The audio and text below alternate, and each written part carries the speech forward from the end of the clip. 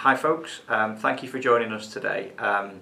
I'm going to get out to as many sessions as I can over the next few weeks to talk about the CQC report, but for those that I can't get to, I'm obviously not going to be here in person today. I just thought I'd spend 1 or 2 minutes giving a bit of reflection on my views of the CQC report.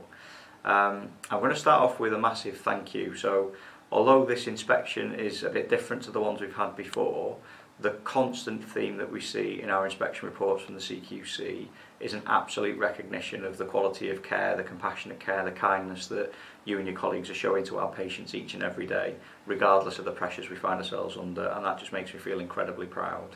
I have just said that the inspection's a little different this time than the ones we've had before.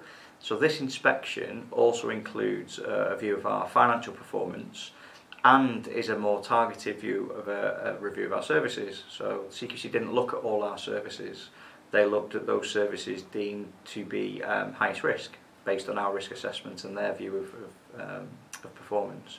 So unsurprisingly they focused on urgent care and our A&E performance and surgery given where we were on waiting list performance.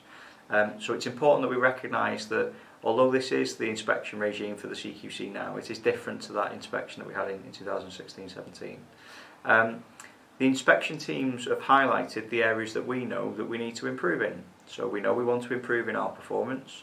We know that for some shifts and on some wards and departments our staffing levels aren't as high as we'd like them to be. And they also highlighted that when we're under pressure, we're not as good as we could be about tracking actions or recording notes or making sure that we've got our documentation up to date. So the report itself talks about 3 separate inspections, one on leadership, well led, one unannounced inspection of our services and one on finance. And for each of those 3 areas we've got some areas of improvement to focus on.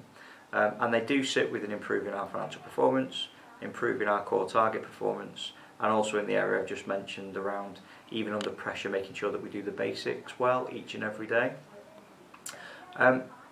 One of the elements of the statement you might have seen from the CQC, Ted Baker, who's the lead inspector of hospitals, is something that I'm going to echo now before you hear from colleagues on a bit more detail of the reports.